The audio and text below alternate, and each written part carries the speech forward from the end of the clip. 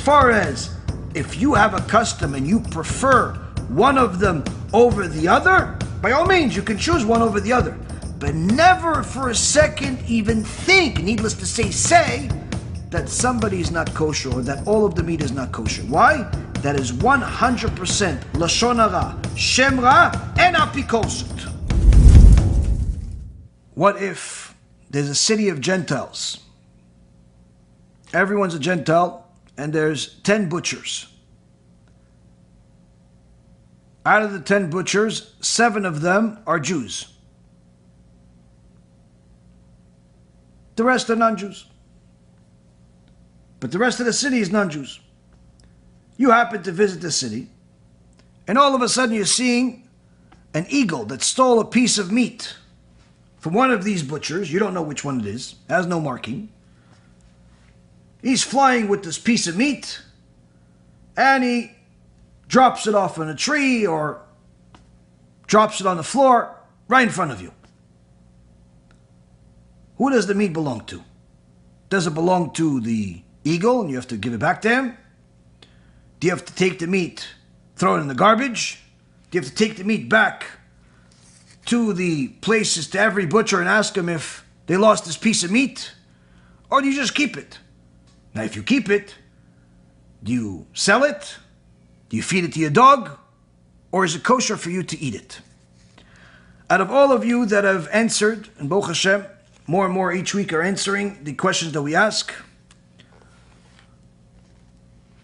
only 3 answered this question correctly. The point of the question was not necessarily to see how many answer it correctly, but rather to teach you the point of what we're going to teach today. The Gemara in Masechet Bava Metzia is the original source of this sugya.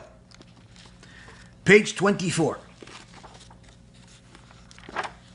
gives us exactly what we have here.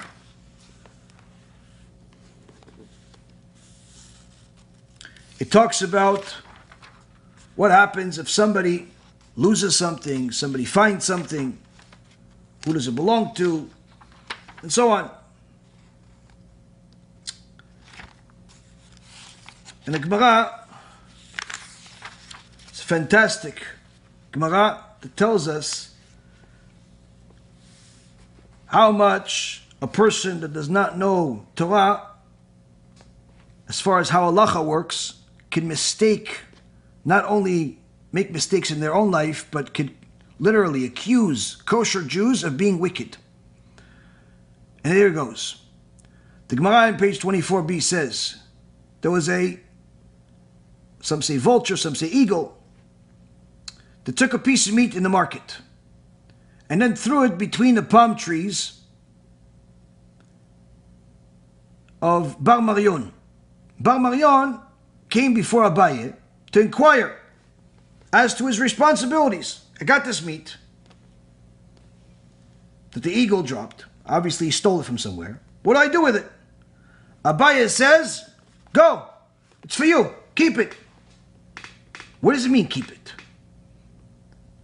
Amar Rabbi Elazar, Rabbi Shimon ben Elazar says, he's permitted to keep and eat the meat because it's considered kosher.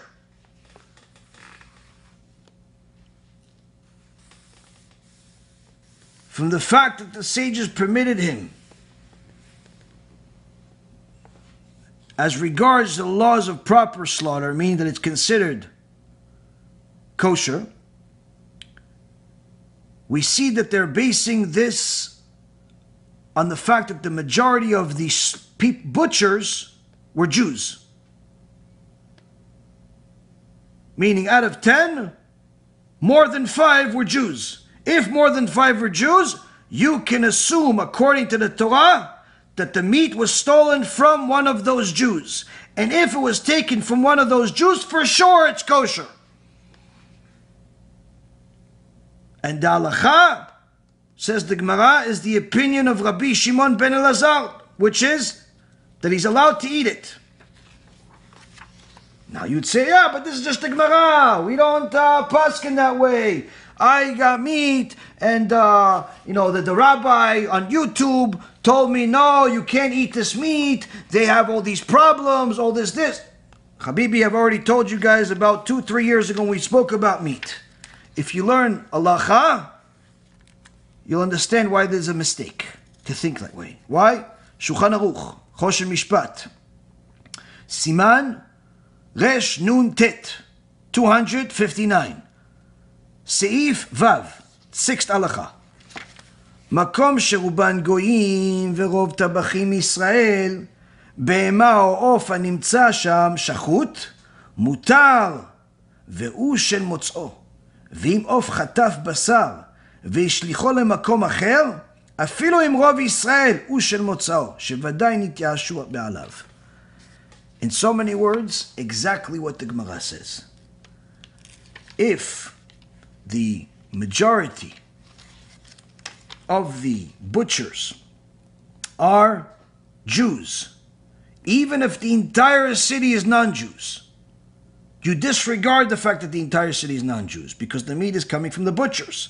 And even if only 6 out of 10 or 3 out of 5 or whatever the majority is are Jews, you could assume it came from the Jews. And if it came from the Jews, it is definitely kosher.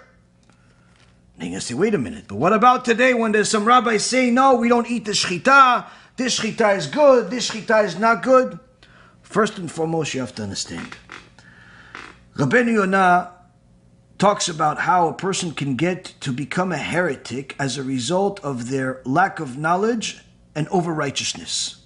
Where if you have 2 pieces of meat, let's say 2 legs of a cow, and then your friend comes by, and he also has a leg of a cow, but it's not kosher.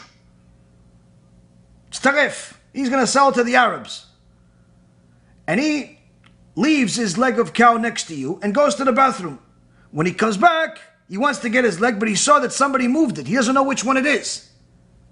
Halacha is, all 3 of them are kosher now.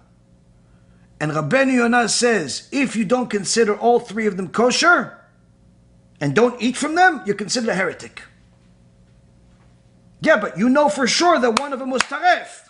That was before the mistake was made.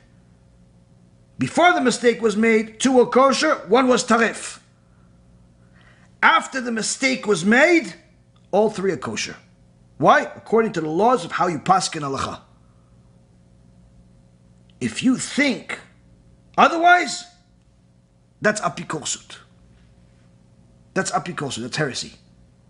Now, intentionally, obviously, it's forbidden. Somebody can't just put a 3rd one and say, okay, I made a mistake. No, then all of them become non-kosher.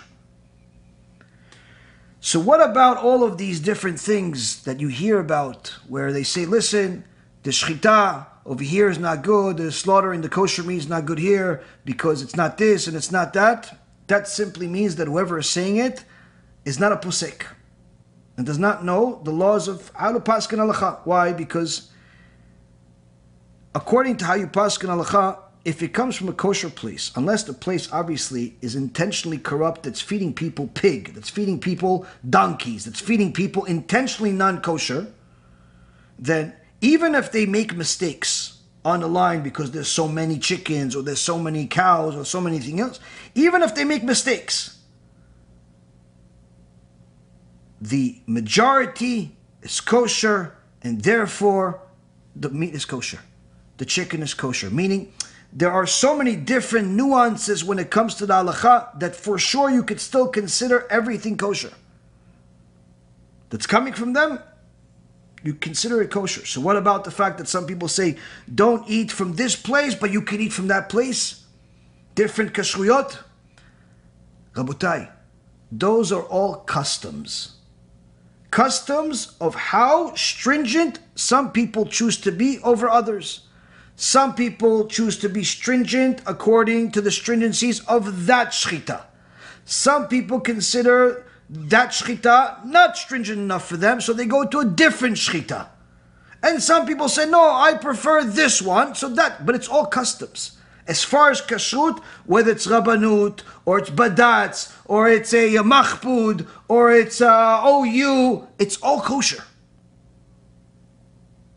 It's all kosher. It was done by Jews. It's a kosher place. It's all kosher. Now, as far as if you have a custom and you prefer one of them over the other, by all means, you can choose one over the other.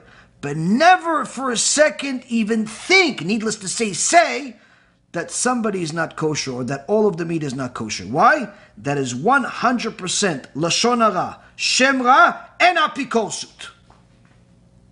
This is why Gdolei Yisrael, Rav Ovadia Yosef, and many others of Gdolei Yisrael never fought against the kashrut because they were poskim. They understood how the halacha works. You cannot just say all of this kashrut from such and such kashrut is not kosher. That is heresy. That is lashon hara. That is shem ra. You can't just accuse people just because you saw a video of something that may look fishy or this or that. You can't do stuff like that.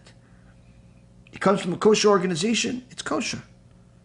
So much so that we see how, according to the halacha, we trust those 7 Jews that are butchers in a city of Gentiles and the eagle that stole the meat from them enough to eat that meat 100% without even thinking twice about it, as 100% kosher in the Gemara, in halacha Shulchan Aruch.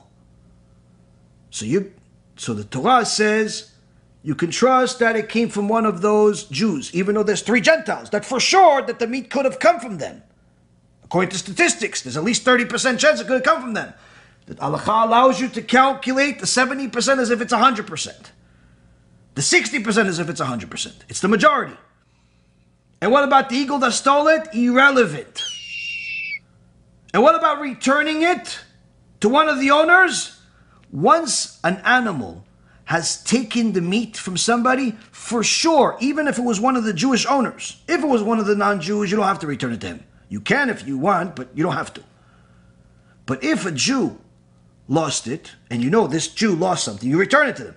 But once something was stolen by an animal, whether it's a bear or an eagle or a dog or whatever it is, and ran away, flew away, for sure whoever owned that piece of meat gave up on it. And therefore, the moment he gave up on it, it became public property. Even if 2 seconds later, he sees it. He already gave up on it. It's yours. It's yours. You can eat it, enjoy it, maybe make Shabbat with it if you want, if it's big enough for the whole family. But this shows us, Rabotai Karim, that when a person does not know halacha and how halacha actually works, they can say foolish things.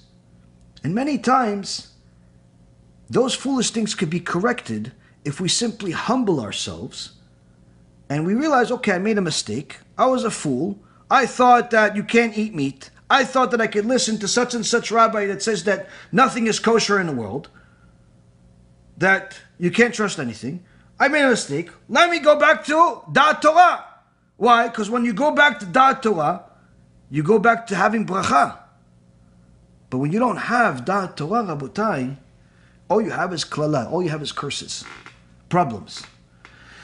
And I can tell you that there's many people that live life full of problems that they've brought onto themselves because they abandoned Da'at Torah. Once we follow what Torah says, blessings are ahead. Be'ezrat Hashem.